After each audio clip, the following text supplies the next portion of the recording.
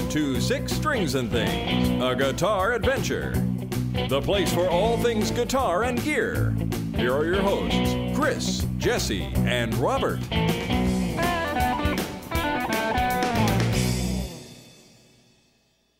Welcome to Six Strings and Things, a guitar adventure. I'm Chris, and with me tonight is Jesse. Hello. Hey, Jesse. So, it's been a normal time between shows. Woohoo! I know. It's kind of amazing, isn't it? It is awesome. Now let's see how much we got done in that 2 weeks. Oh, yes. So, there's where we have to fess up and say what we've been working on. So, what have you been working on this week, Jesse? Precious little with guitar. Yeah? You know, spring has sprung again. Actually, that was our last show, but it continues to spring. So, you know, we get so distracted. I yell at the kids because I don't really, but like my students, like, you're distracted because you have your phone and your games and everything that kids have, but we have sunshine. Yeah. There's biking and running and playing in the, I don't know, flowers. I don't know. Yeah. Anyway, so what I did do on guitar, it's been a retro kind of week. So playing along with old Boston tunes and Queen. I really like the melodic lead thing, you know?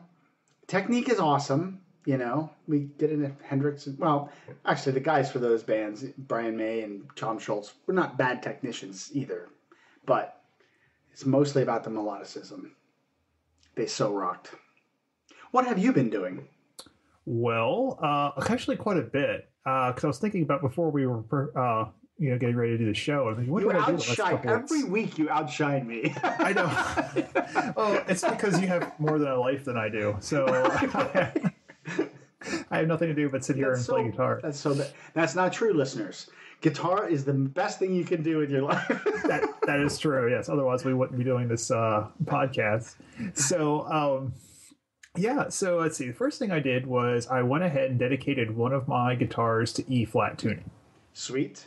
So that's pretty cool. Basically, my Pacifica, which you can probably see against the wall. It's always weird to do it backwards. Back all the way over there. I just tuned it down. I raised the action because I found that when I tuned it down, the strings were a little bit more floppy. Yeah. I didn't change the strings. I probably should have. Yeah, little thicker ones. Yeah, but the 10s seem to be working really just fine. And in fact, I think if I'd gone to 11s, I would have even more problems with what I'm doing now. Which is? Fingerpicking. Oh, sweet. Yes. So the reason why I dedicated one of my guitars finally to E-flat was I've decided to work on this song by an artist named Joanne Shaw Taylor. She's an amazing blues artist. And she has a song called Going Home, which is in E-flat. Mm-hmm. As you pointed out, actually, I'd asked you about the tuning. Oh, yeah. Yeah, and she is clearly finger-picking on the video that at least I was watching her play. And I'm getting into the world of finger-picking. And if I put 11s on that thing, it'd be even harder on my fingers than the 10s are now. Because after 4 years of playing guitar... Because at the end of April, that'll be my 4th year, and I have never fingerpicked. So the right hand needs some work. Well, in the first place, the 4-year anniversary deserves a bullfrog or something.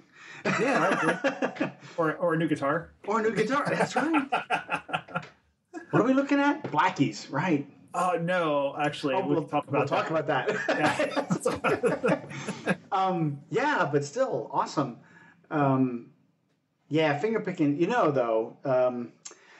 there are plenty of country and bluegrass guys who fingerpick on like 12s. Yeah, I know. But you got to start somewhere, right? It's absolutely true. I should probably put 9s on that thing if I'm going to be doing this. And I'm a wimp. I don't know if I have 12s on my acoustic. I think it might be 12s. But my calluses are crap. I try to play acoustic. It's like, owie, after like half an hour. It's terrible. But, my long-running joke, I don't really know how to play guitar. If I did, I'd know how to play acoustic, But... Yeah, no. You are good. It's just...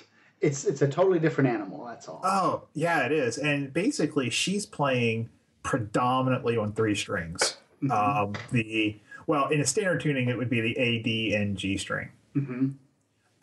And so basically, I keep my thumb on the A string, my index finger on the D, and my third finger on the G, and sort of just have my fingers angled so that as I pick, they don't interfere with each other, and try to get the coordination down. Fortunately, what's being done with the left hand isn't too terribly difficult. Yeah. So I can really focus on getting the rhythm with the right hand and the picking the strings. And Right. I don't think I'll become a finger picker, but I'm having a lot of fun doing this because largely I think because it's new. Yeah, it's true. And the other thing is, yeah, I'm sorry, I had a train of thought, went right off the tracks. The way you're doing it is pretty classically, I don't want to say classical as in classical guitar, but I mean, it's kind of the way to get into finger picking. I mean, each of the three fingers, own a string. She's only using 3 strings, you say, which that's fine. A lot of times, like the 3 fingers will own like 1, 2, and 3, or 2, 3, and 4, and that's kind of the set that they sort of stay on. And then the thumb will usually alternate between 6 and 5, depending on the position, 5 and 4. I mean, it just does the bass, so it's a little independent. That makes sense. And there's some kind of standard finger picking patterns. Like I'm not really a finger picker either, but I can fake it if you haven't listened to me play for more than like an hour. Because there's like some kind of standard finger picking sequences that you can do. Thumb, and classical guys name it like PIM, or PIMA is what they do. But I mean, if you just figure 1, 2, 3 fingers and then thumb, you could do like thumb 1, 2, 3, 2, 1, 1, 3, 2, 3. There's all kinds of like permutations that you just do, and then you sort of mindlessly let it go until your muscle memory falls in. Okay. And then the next thing is like just some standard, not quite that simple, but like Dust in the Wind by Kansas uses a pretty standard little off this thing called Travis picking, which starts with like a pinch, and then it has a standard pattern. And once you know like that pattern, you can play so many songs that use some variant of Travis picking, like Marry Me by Train. I mean, it's a totally different song than Dust in the Wind, but it's basically the same picking pattern. Huh. So, it's neat to get into, and it's like this mountain of, when you first get started, but actually after that first bit, it gets a lot easier, a lot quicker. I could see that, once you get over the hump, the learning curve. Yeah. I could, and it was funny because when my instructor was showing me how to do this, he just starts picking up and playing it. He's like, oh, I'm a little rusty. I'm like, well, I couldn't tell. I'm like, holy crap, this guy's good at everything. I mean, just to be able to just pick up and start finger picking like that really impressed me, because I'm sure he spent most of the day not finger picking with his students. Right. I'm sure. So it's a cool song. I don't think I'm going to go through and learn the whole song. I think what I'm going to do is just learn the first few parts just to get the finger picking down. The pattern. Yeah, and I think honestly there aren't too many different parts anyway to the song. Right. And then just sort of walk my way through some kind of solo and then pretty much be done with it.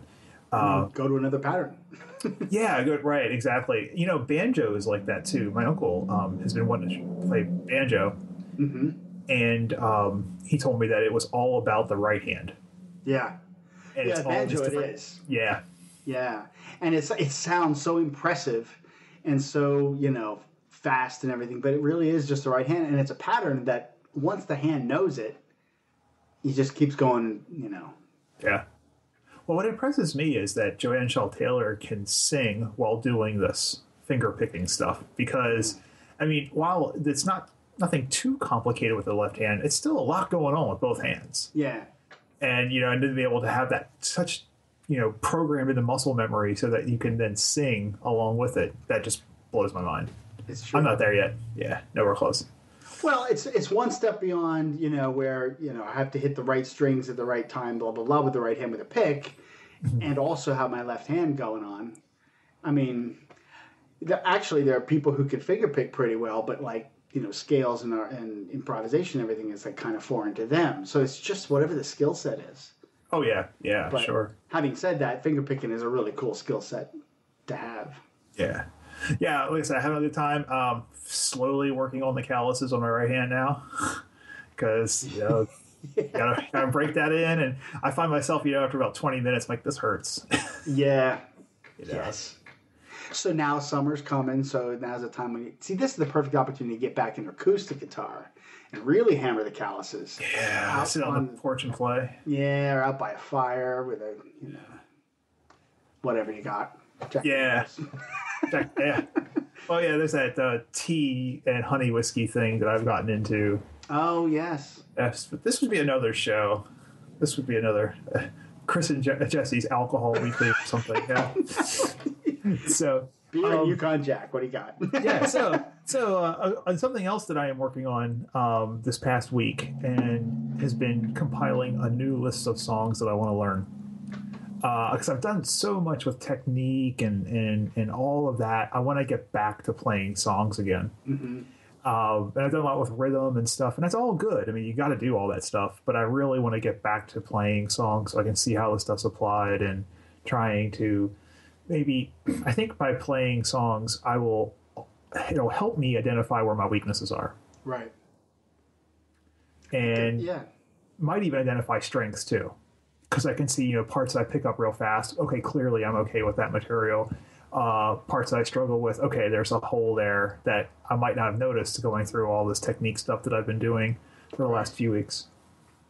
That's true, because technique work is kind of like, it's like when you learn a song and you're working on like a bit, one thing. But it's when you learn a song and you try to play it, you got to be smooth kind of across the board. Yeah. Yeah, that's good. And then the final thing I've done in the last 2 weeks is I hit up the Guitar Center in Harrisburg. Oh, yes. Yeah, so I went down to visit the family for Easter, and of course they're south of Harrisburg, but passed through Harrisburg, and I asked my wife, I said, hey, you want to go shopping? Because we're in Harrisburg. She's like, yes. I was like, can we please go to Guitar Center? She's like, sure. So we went to Guitar Center first, and then we went and did clothes shopping with her. And, she spent a lot more than I did because I spent nothing, which was amazing. I walked out of the store with nothing. That's a switch. But, yeah, I know. It's just like a new thing, right? It's like some kind of maybe personal growth moment. I don't know. But anyhow, I found that Black Strat that was used as 2012 Black Strat, and I played it. And, it just didn't speak to me. Disappointment. It was okay. Now, this is not just a Black Strat. We got to make this clear. This is a Blackie. So this is a Black Strat, white pick guard with maple fretboard. Yep. All the things I like. Mm-hmm. Yeah. Wasn't the Eric Clapton, Fender model? They have one of those. Yeah. But what is the difference? Other than maybe a different back of the neck sort of thing? I think it's back of the neck, and I think the pickups are different. Yeah. But I think that's about it. I mean, Fender will talk about these no load or special no load circuits or whatever. Yeah. But I think there is something different with the pots. I think they are different pots, actually. Still, when Clapton did Slow Hand in the 70s, he wasn't using a special Strat. No, he was probably using an American Standard. Yeah. And so, anyhow, I played it. I liked it. It was a fine guitar, and I would not mind having the guitar in my collection. But it was $1,000, and I didn't think it was $1,000 guitar for my collection. Mm-hmm. So as I was walking through the used section, picking up stuff and grabbing stuff, I came across this 2014 60th anniversary Stratocaster, right? Sunburst finish. It had gold hardware, which is the one thing I didn't like about it. Yeah. And that was the only thing I didn't like about it. I plugged that guitar in, and oh boy, did that sound awesome. Nice warm pickups. I think they're the Fender 54 pickups they basically made in for sale for 2014. Okay. I think you could still get them though, the pickups, but the guitar was only for sale in 2014. It had a 2013 serial number in it. Yeah, it was my dog. For those of you that are watching on video, that was the dog. For those of you listening on audio, you didn't see my dog just walk by. So anyway, it had this compound radius fretboard, which Sweet. I immediately fell in love with. Yes. Oh, this thing played like a dream. I should have walked out with it. Did you mention the price of that one? No, not yet. It was. Is there a reason for that? Yeah, it's the reason why I didn't walk out with it. I think it was $12.50. Which, for a guitar that speaks to you, you know. I put my Justin hat on. Yeah, there you go. For the one, the one in your collection that's like the piece. The one you go to. Yeah, I could see that being it. Yeah. And I actually played it through a Mustang one. Oh, wow. I wanted to play it through something that I had at home, something similar. And they had a Mustang 3 there that I probably should have really played. Well, actually, if I would have played it through the Mustang 3, I would have bought it. So it's better that I went through the one. It sounded great through the one. It sounded way better to me than the standard Strat. Now, that's a personal thing. So remind me what the standard Strat has in it. Custom Fat 50s. So the 54s, I'm assuming, are like the standard, trying to be sort of a remake of the 50 pickup, which would have been a fairly, not underwound, but not really a fat or high wind pickup. No, it was a much warmer sound. That's an interesting thing, because at least to me it was. Yeah. There's so many pieces to a guitar. It's hard, between the wood and the neck and everything else, it's kind of hard to say what makes it sound the way. And like another one of that model, what would it sound like? Who knows? That might have been the best one of those. Don't tell me that. On the planet. Yeah, and you let it get away. Yeah, don't tell me that. That's terrible. If I didn't have so many things to do work related this weekend, I'd drive down there and buy it. Actually, no, I wouldn't. I can't. But oh boy, that thing was an awesome playing guitar. I'm gonna keep my eye out on eBay because they only made those for 2014. Mm-hmm. So that's not that huge of a deal because there's a used market now. I mean, 20 years ago, that would have been a much more difficult guitar to get your hands on. Right. Especially around here where we live, just the used market's just not there for that kind of guitar. I do wonder what that does. I mean, because they come up with new things all the time that are, limited release or whatever. And obviously it kind of speaks to a little bit of a collectorism thing. But obviously at that price, it wasn't out of hand, I think when they were new, they were 14 or 15. Okay. And I thought 12 was kind of high because I don't think it came with a case. Yeah.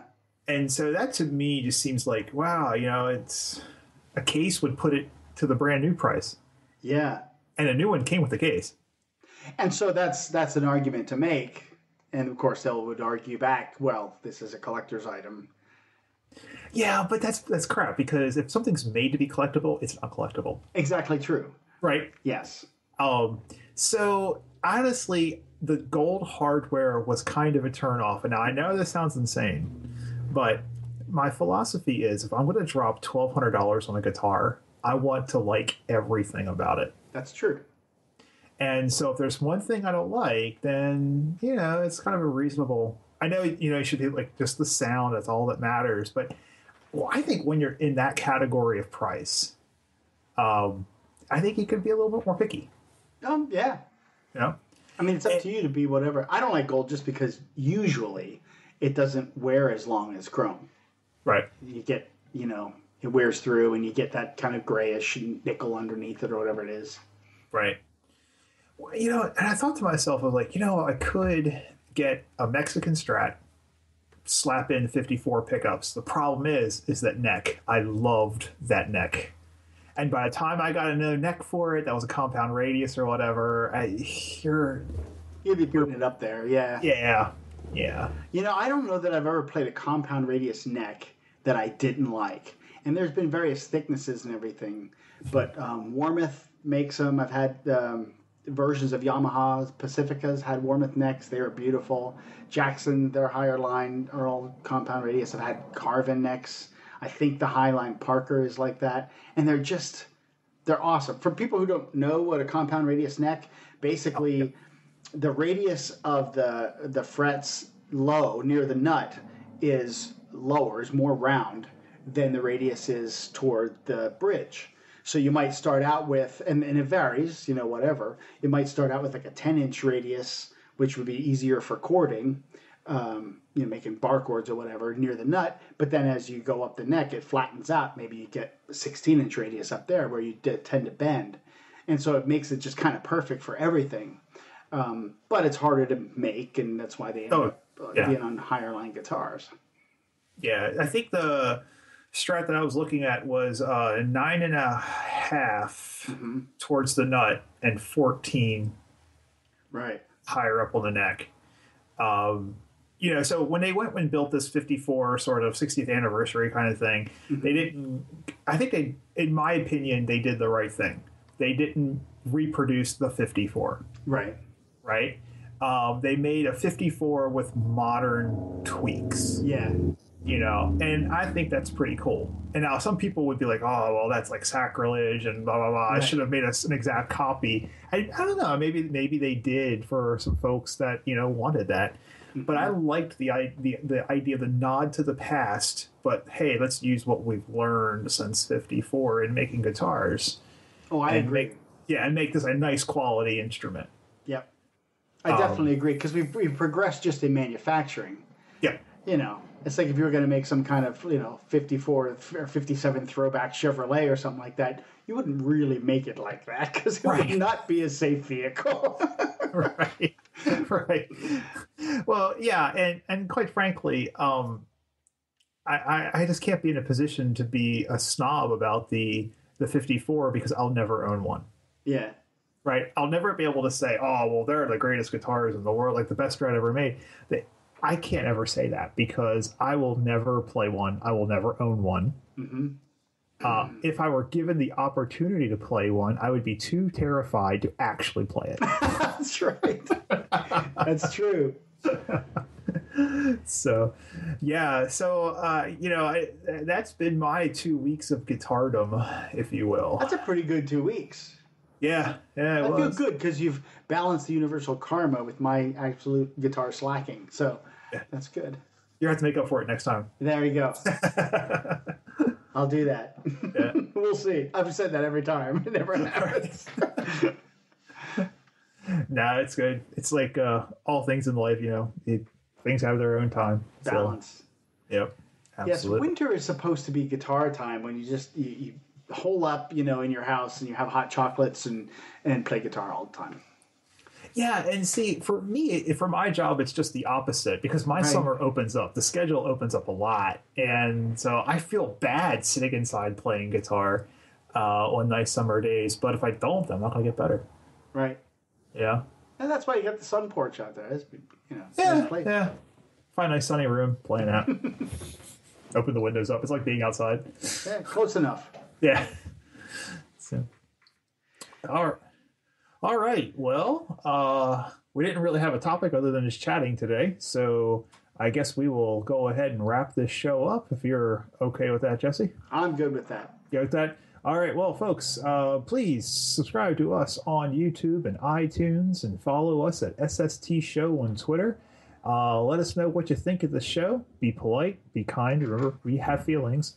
And, feel free to post a comment if you want us to talk about something in particular, or if you want to ask us a question, just either post on the Twitter or on the YouTube feed, and we will do our best to respond.